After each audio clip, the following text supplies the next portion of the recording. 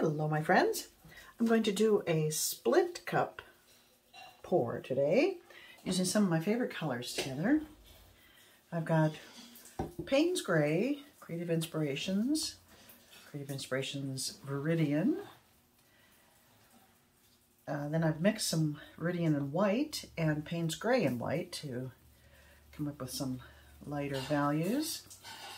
And Arteza's Pearl Lime Green and Artist Loft Violet, Light Violet, with a bit of Prism Pours Royal Galaxy in there to darken it and give it a bit of a shimmer. So, let's get to it. We are having rain here in California for the first time in a long time. It's so refreshing and wonderful. I have my window open, so if you hear a little drizzle, that's why. Okay. I want to mention that my friend Nilda Rodriguez from Online Painting School has she did pouring for years. In fact, she was the one that got me into pouring.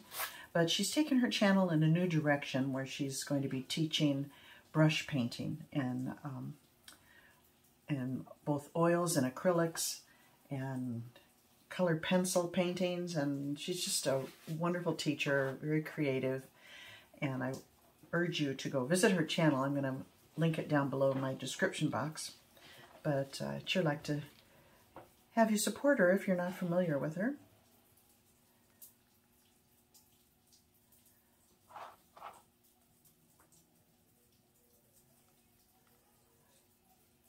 This feels, oh, I'm using my polyacrylic mix. And the one I just poured in there with the white felt quite a bit thinner, but that was because it was Artist Loft white, which is thinner than most of the tube paints. But I don't think it was so drastically different that it will be a problem. I'm using my polyacrylic mix, and I will also link how I mixed together a big batch of that if you've missed that video. Let's move on to the center here. Can't remember. Oh yes, I just mixed up a big batch of it, and I generally use, well, I always use Elmer's Glue All as my glue in that recipe. But someone had given me a big gallon of school glue, and I accidentally poured about half of that in before I realized it wasn't the glue all. So it'll be interesting to see if there's any kind of a noticeable difference. The school glue is different. It reacts differently when you use silicone. It's very stretchy, and that's what they make kids' slime out of.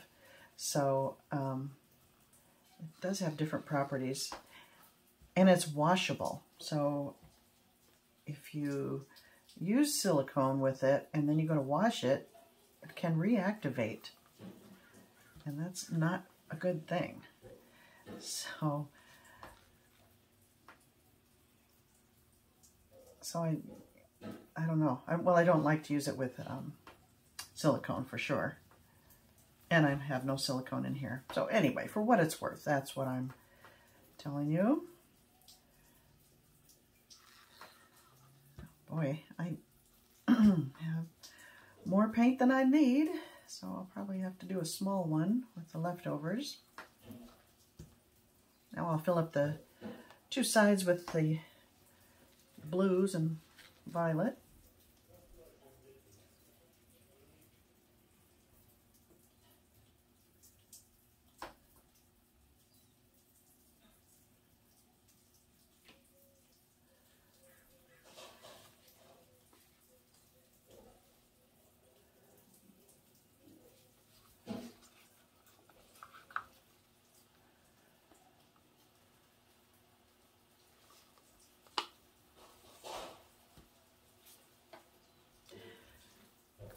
For a long time, I only sold originals of my paintings. I wasn't interested in prints, but recently I have decided, why not?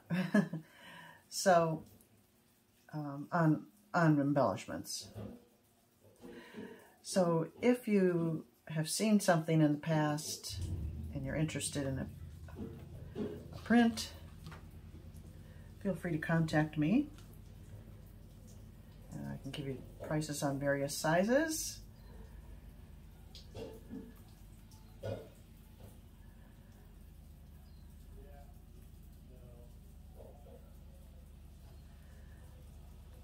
I want your 3 chambers to be as close in level as possible so they pour out at the same time. Okay, that looks pretty. Okay, and here we go.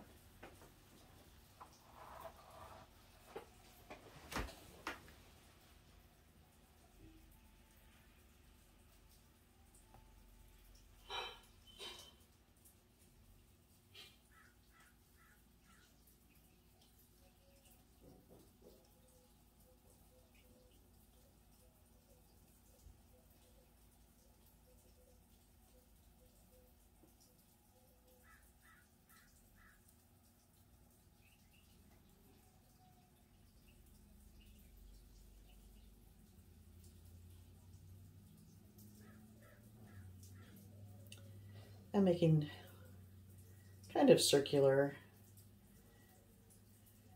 motions and then straight and twisting my wrist. Oh, that's pretty. Finally, there's some pretty colors and the dark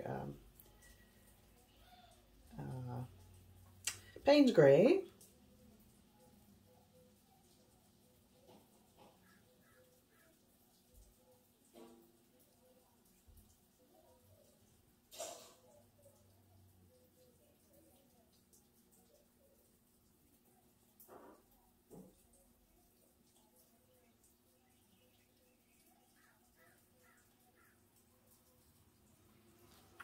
I don't like the look. I don't like the look of that at all, but that will change. And I'm not sure. This is interesting right now, but I don't know how that's going to look stretched out. This is nice. You know what? I'm gonna pour the rest of my paint in here and pour some more. This is probably a sufficient amount of paint to cover the canvas, but I'm going to pour it out, use it up.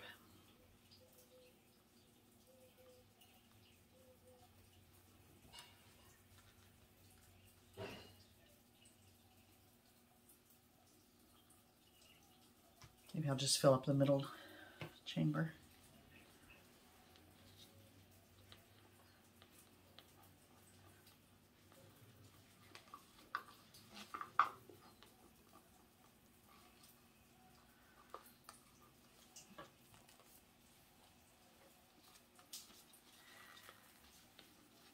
Nilda released a video on tips for landscape painting this morning, and it was really helpful. I learned a few things. It was fun to watch her paint this beautiful landscape and divulge a bunch of secrets.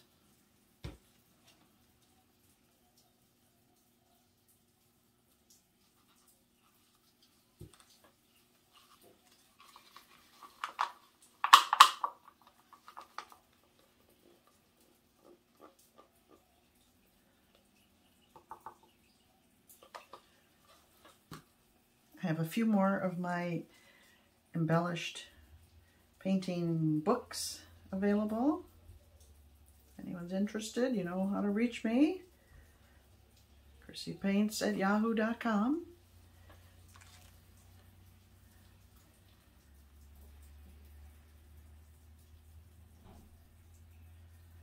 I like this green. Isn't that pretty there? But I wish I had more purple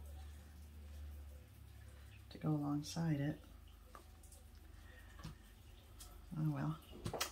Okay, guess that's about all I can do. Yeah, pouring right over this thing.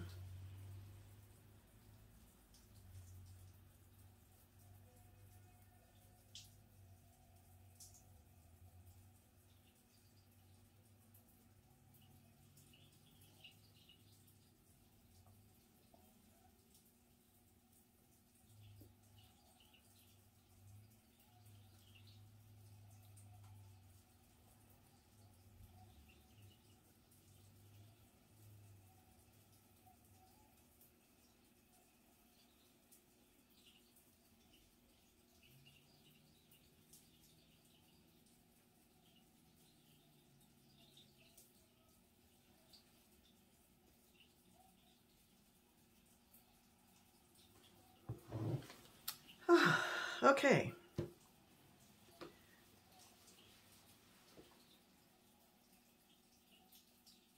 It's pretty thick. I usually, I mix this 3 parts polyacrylic to 1 part paint. Oh, I better get tilting. And I usually end up adding some water, but I thought I would not this time and just see how that worked. So it was pretty thick.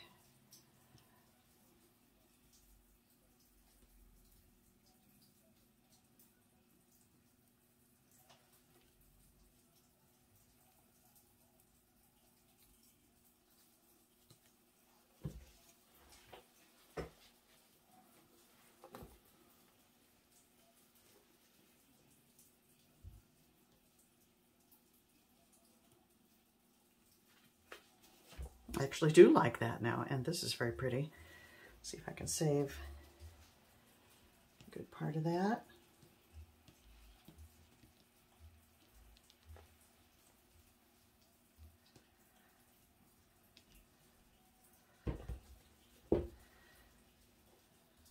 I'm liking this. I'm liking that part. Not so much the thing I added. I'm going to try to tilt part of this off, and then I'll come down this way. I should have just tilted out what I had on there. Live and learn, right?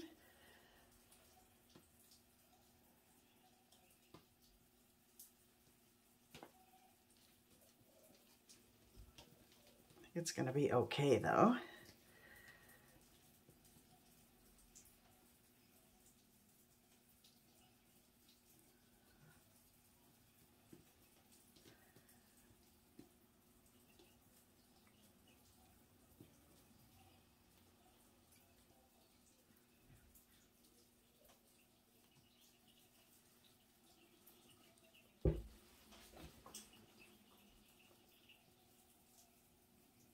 I kind of like it.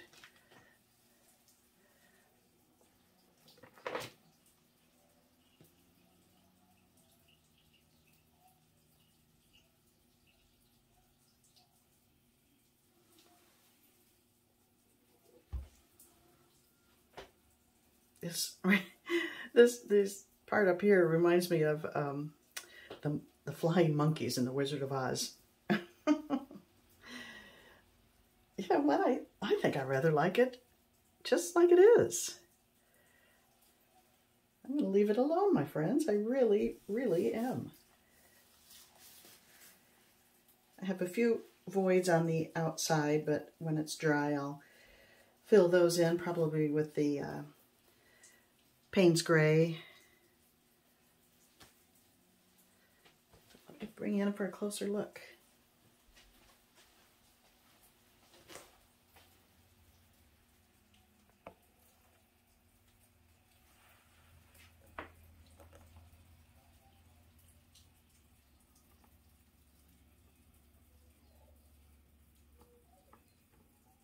Look at those lines. I think they're great. And that kind of lime green is metallic, so that'll be very pretty when it dries. Oh, look at that right there. I like those wispy little lines. That part's rather interesting, and actually the whole thing, I really like it. I like those folds there. Yeah, I think it's quite a pretty piece. I'm going to be adding a bunch of rounds to my website soon, and I would love to send them off to new homes. So if you're interested, check back on my website, ChrissyPaints.com, and I'll be happy to send one to you. Okay, my friends, thank you for watching. See you next time.